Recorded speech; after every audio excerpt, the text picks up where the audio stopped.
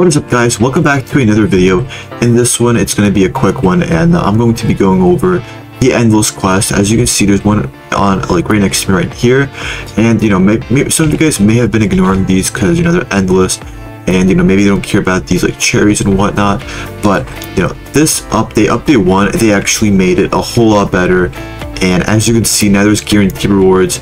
As you can see, 50, 250, and then 500, you get, a pet. So this is why you guys should be doing them now, is because you can get OP stuff. Like, who knows? This might be, I think this is a secret right here. So if you guys want an OP pet, you guys definitely should be doing this right here. And then there's also going to be one in the, let me just put my jetpack on. It's going to be one right here in the fisherman area. He also gives you endless quests after you collect the diamond fishing rod. And as you can see over here, it's a little bit easier. It's like you get a turtle mount at 200, and then you get a beach ball at 400.